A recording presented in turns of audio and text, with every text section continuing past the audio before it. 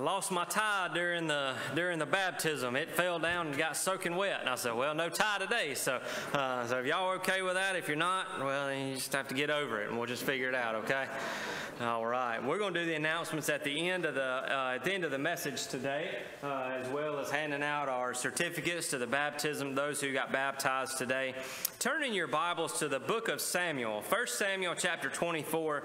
I thought, what a great day to talk about forgiveness. How many of y'all struggle with forgiveness?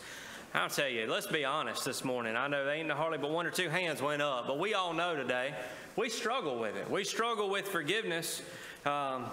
I found a story, and I just want to read it to you or tell it to you as you're flipping there. 1 Samuel 24. We're just going to read, we're just going to read the first 4 verses there, verses 1 through 4. But the Bible talking about forgiveness today, and this story kind of relates to it, is talking about 2 ladies. They were in Nazi camps, concentration camps, and she was there giving a Bible study, and there was all types of people there.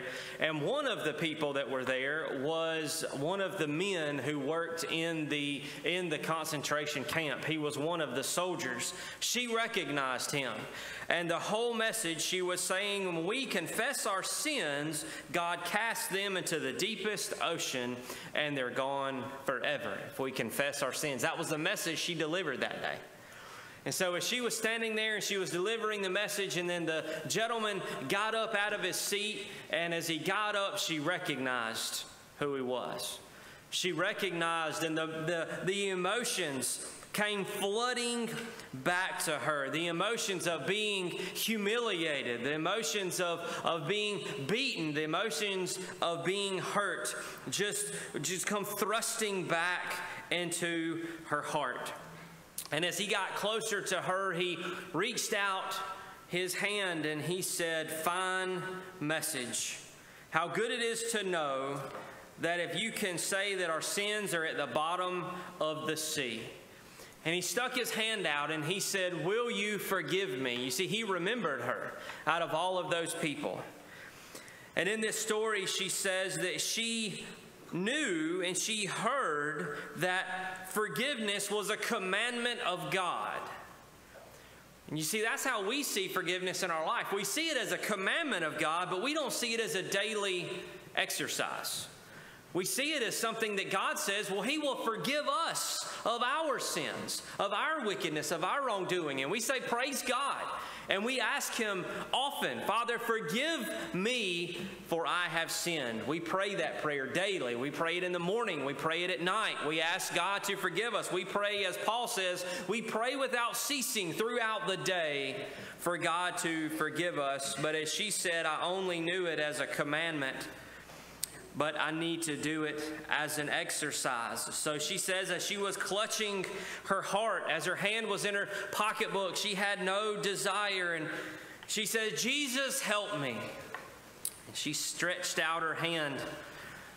And she said, the Spirit of God came over her, and she felt it from her heart through her shoulder to her arm, all the way to the hand of the gentleman that was standing in front of her. And she says, I forgive you with all my heart. And she said they stood there and just hugged and cried and hugged, because there was true forgiveness. There was true forgiveness in her heart and his. You see, this morning is true forgiveness in your heart today.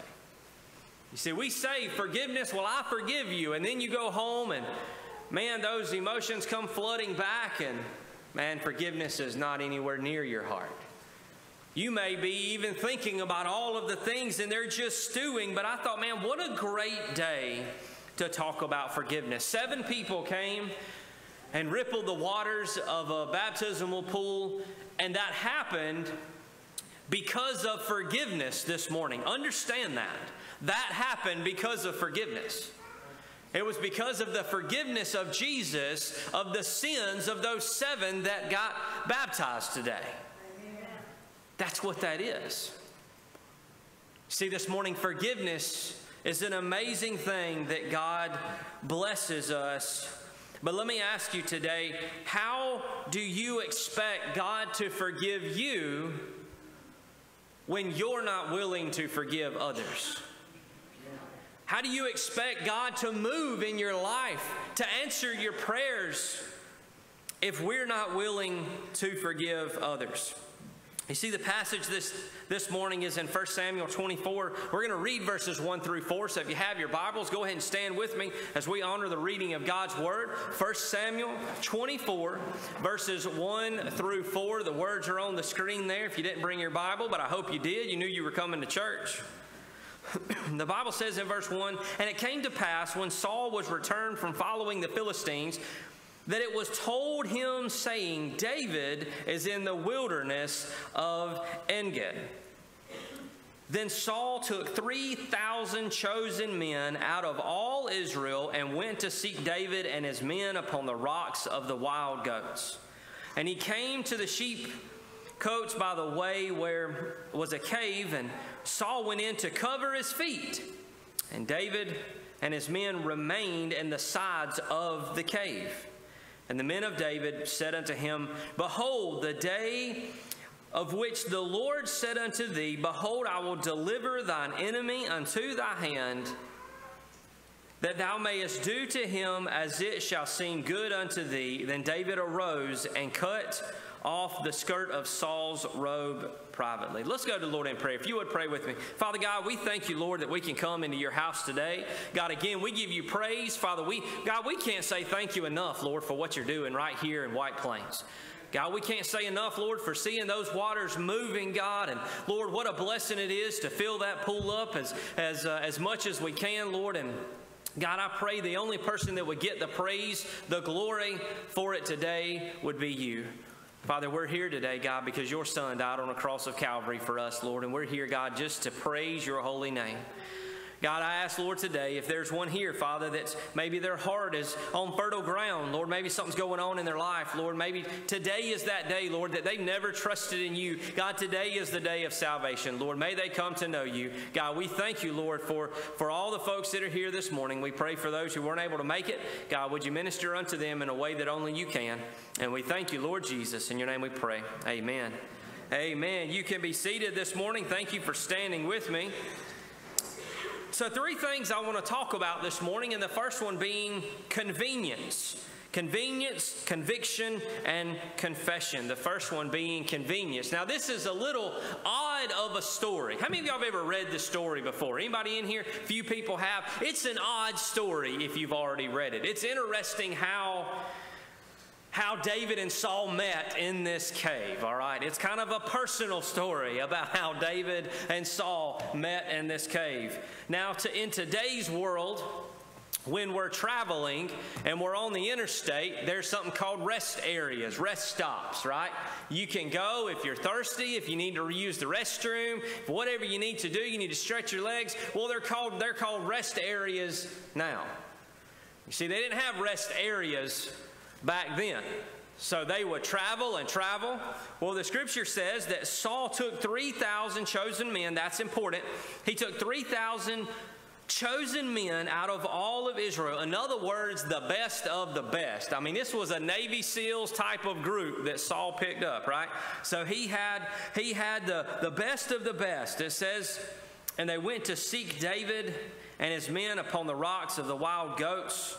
And he came to the sheep cotes by the way. Now, this is where David, if you were here last Sunday, you remember. If not, I'll give you a crash course. So last Sunday, we talked about David hiding in a cave because he was fearing for his life. He was ready to just die. And God brought David his brothers. God brought David his dad. God brought David 400 men that, as the scripture says in 22 verse 2, it says that they had been in debt, they were in distress, they were discontented, they were gathered themselves together. God brought David 400 soldiers. They just hadn't been trained yet. So David had his family. He had 400 men. Now him and David, they were all in this cave, in the back of the cave. Now here comes Saul coming in, as the Bible says. It says, and he came into the sheep cotes by the way. And then it says, And then it says there was where was a cave, and Saul went in to cover his feet. Now we're going to be really brief.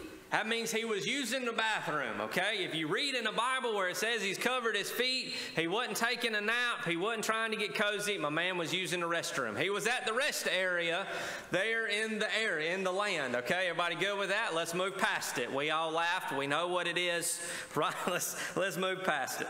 So he was using the restroom. The Bible says, and David and his men remained in the sides of the cave. Now here is the convenience. The convenience is God brought Saul to David. Now, anybody in their right mind, again, remember, these 400 men were running from Saul just like David was. They were running from Saul because they had been ridiculed, they'd been tortured, they'd been just pushed on with the distress of debt. So they were all been afflicted by King Saul, and here he comes in, and all these 400 men, man, they were chomping at the bit. They're like, there he is. He's got his back to us. He's preoccupied. They said, David, just go kill him. Take care of it. Just take care. The convenience was there. Now, do y'all have friends that are bad influences? Some of y'all's friends might be in the room that are bad influences, so you don't want to say nothing, right? Sometimes you got those friends that help you, but then sometimes you got those friends that urge you on, that say, just do it, it's fine, just do it, you know? We all have those friends. Well, you see, these friends that David had made, these new acquaintances, well, they said in verse 4, they said, behold, the day of which the Lord had said unto thee, behold, I will deliver thine enemy unto thy hand, that thou mayest do unto him as you shall seem good unto thee. He said, David, he's right here, brother. Take him out. End this thing, and you will be king. Just end it. The Bible says that David didn't go and kill him, but instead he went. You see, when people would wear robes, and this is through studies and different things, when people would wear robes and they would be doing what Saul was doing, they would take the robes off and they would lay them to the side. So it wasn't that Saul was wearing the robe and David come behind him with a knife and just sliced it off. It was he was wearing the robe and he laid it to the side. So David kind of snuck over to where the robe was. He cut a corner of the tassel off of the bottom of his robe. And so therefore he was there and he cut it off. But he knew instantly that he shouldn't have done it. You say, well, why should he not have done it? Well, there's several reasons why, but let's talk about the main one. You see, in the military, people are taught you don't salute the person, you salute the rank. You salute the rank. So if there is an individual that is a captain or lieutenant commander, general, whatever he is, he's outranking you, even though he may not be acting as though he should, he still holds the rank. So when they walk by you, you salute the rank.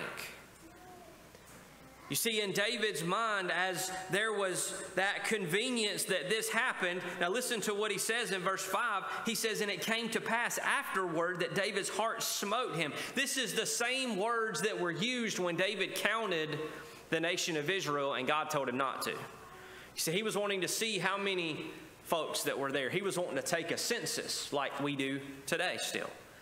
He was wanting to take a census and God told him no. So when he did, as soon as he did, instantly conviction fell upon his heart. Have you ever had that happen to you before? God told you not to do something, and as soon as you did it, as soon as the words were out of your mouth, you said, what have I done? Shouldn't have done that. I shouldn't have said that. I shouldn't even have been here, but I listened to me and not to God. It was instant regret. There was instant conviction in your heart. And David's heart was convicted right off the bat. He said to his men, the Lord forbid that I should do this thing unto my master. The Lord's anointed to stretch forth mine hand against him, seeing, listen, he is the anointed of the Lord. Was Saul acting as though a king should act? No way. Not even close. But it wasn't who Saul was. It was who put Saul in that position. You see, God anointed Saul. That was his man. Was he doing right? No. But he was still God's man. He was still chosen by God. So therefore, David had a respect for him, but more importantly, he had a respect for God. And because he had a respect for God, he had a respect for Saul, because he was honoring who he anointed. You see, this morning, if we have a love for the Lord, we will automatically have a love for everybody else. We'll automatically have a love for everybody else because God loves the world. John 3:16.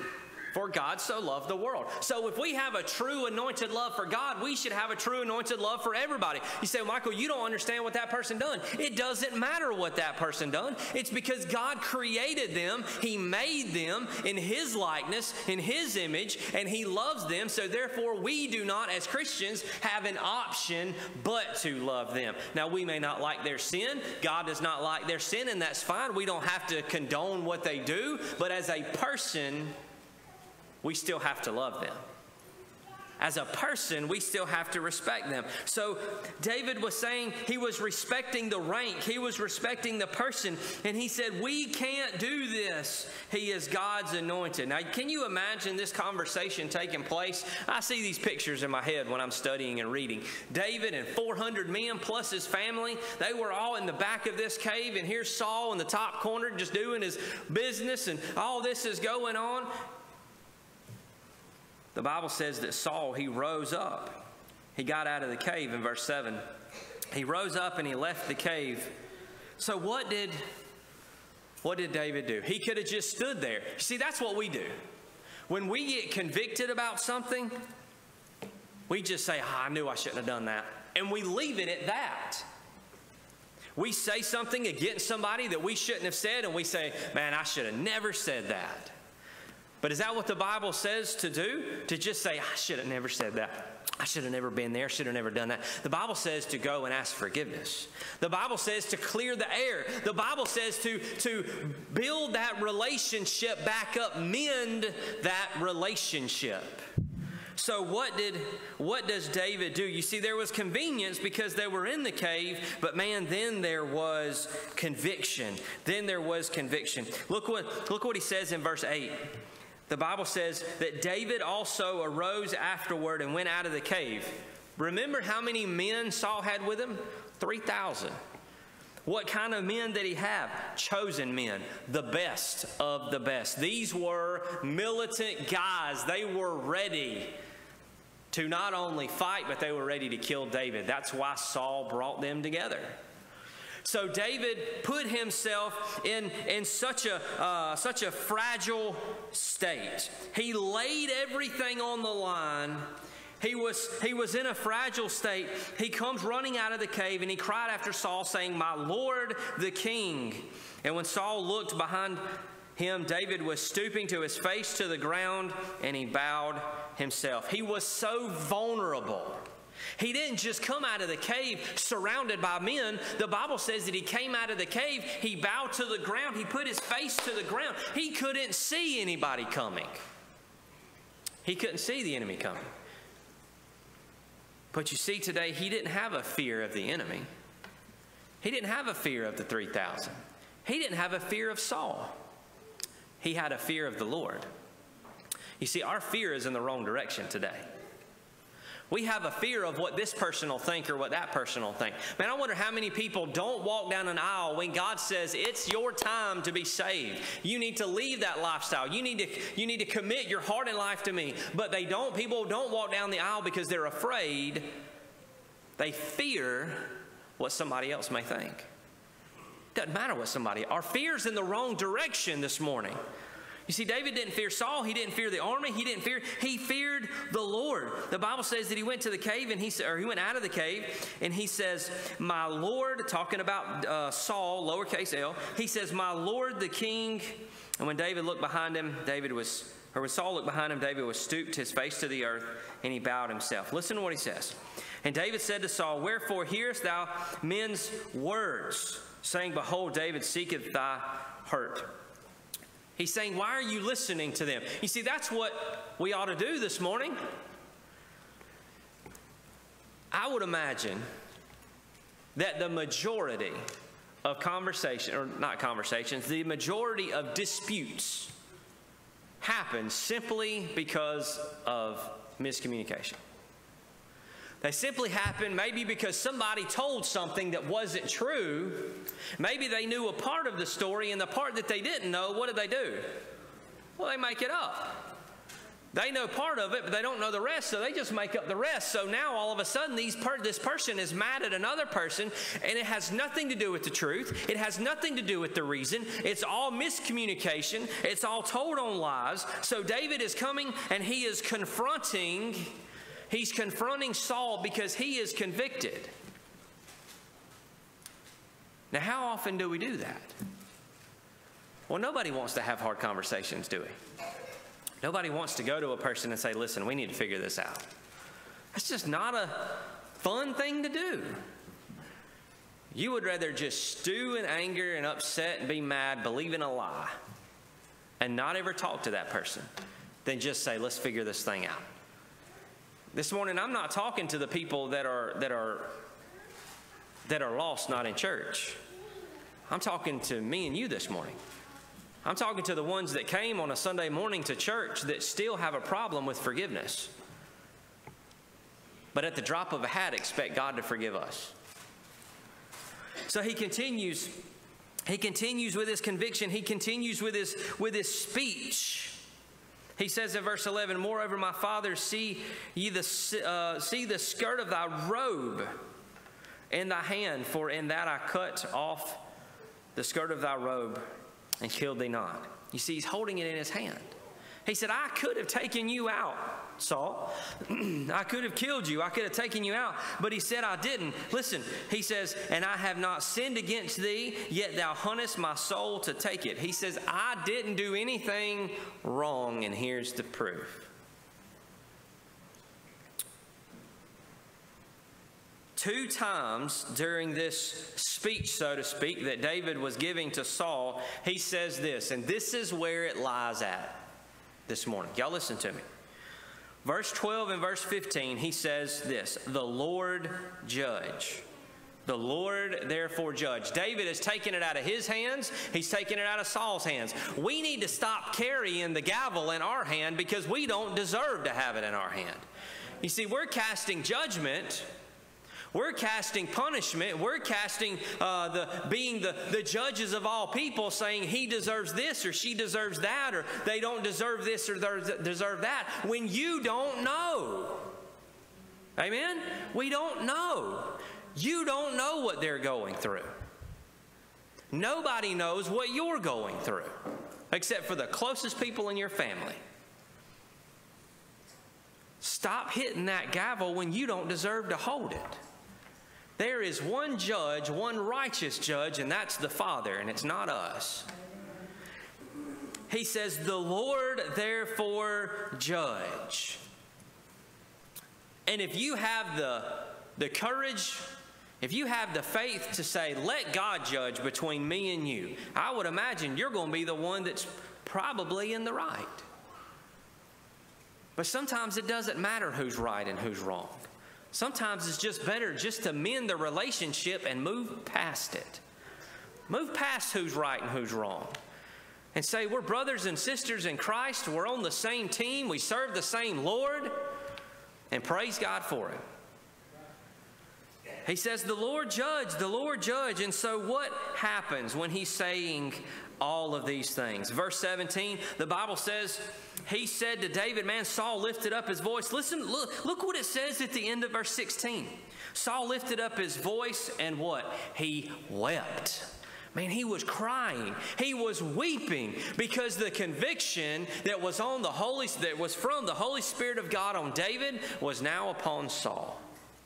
He knew he was in the wrong. He knew what he was doing wasn't right. Listen, we saw the convenience, we saw the conviction, but then there's confession. Listen, he says in verse 17, he says to David, thou art more righteous than I. For thou hast rewarded me good, whereas I have rewarded thee with evil. You see, there's confession. He said, I'm wrong. I'm wrong. Now that's a tough thing to do, right? To say you're wrong. Or that's an easy thing to say, isn't it? To say I'm wrong, that's a tough thing to say. To say I listened to the wrong person. I done the wrong thing. I said the wrong thing. It's me. I'm wrong. He says, you're more righteous than I am. He says, and thou hast showed this day how thou hast dealt with me, for as much as when the Lord hath delivered me into thy hand, thou killest me not. Listen, he says, for if a man find his enemy, will he let him go away? Wherefore the Lord reward thee. Reward thee good, for thou hast done unto me this day. Now here's the moment. This is when Saul says it. He says, and now behold, I know well that thou shalt surely be king, and that the kingdom of Israel shall be established in thine hand. Saul said, you're the one. You're the right king. You see, I heard this recently, how when Saul was anointed king, the oil was put in a jar and it was poured over his head, a man-made jar, because it was in that moment that they wanted a king. They wanted a person. So God gave them what they wanted. Do you know sometimes God gives you what you want even though it's not what you need? Does that make sense? Sometimes God gives you what you want even though it's not what you need. But you see, Saul was anointed. The oil that Saul had was anointed out of a jar. You remember what David was anointed out of? A ram's horn. You see, it was something that God made.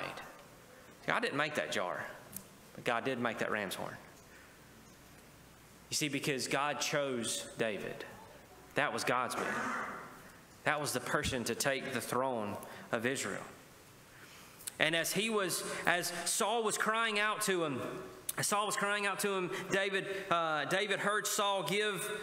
Saul gave a request. Swear now therefore unto me by the Lord that thou wilt not cut off my seed after me. You know, David could have said, you've been chasing me for a year. I'm not doing anything. But David didn't. You see, that's judging. That's holding those grudges. The church, you can raise your hand or keep your hand down. But man, we hold grudges. We hold grudges. We refuse to forgive others, even though God has forgiven us over and over and over again. Daily, God forgives us. David swore unto Saul, and Saul went home. You see, he said, I won't do it. I'm not going to do that. You see, some people may look at this text, they may look at this passage and say, well, Michael, that's not real life.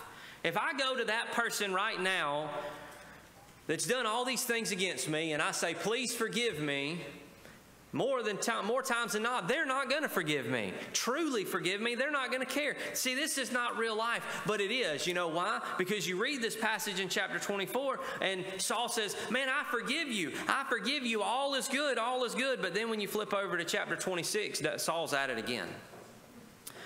Saul's at it again. He's doing the same thing. He's trying to kill David again in chapter 26. You see, there's a phrase that people say, mostly the old-timers say. What is it? I've rehearsing it all week long. Fool me, there you go. Somebody said it. Fool me once. Thank you, Trish. Fool me once, shame on you. Fool me twice, shame on me. That is such an unbiblical statement. There's no forgiveness in that statement. You see, you're saying, I'll forgive you once, but man, you do it twice, I'm cutting you off.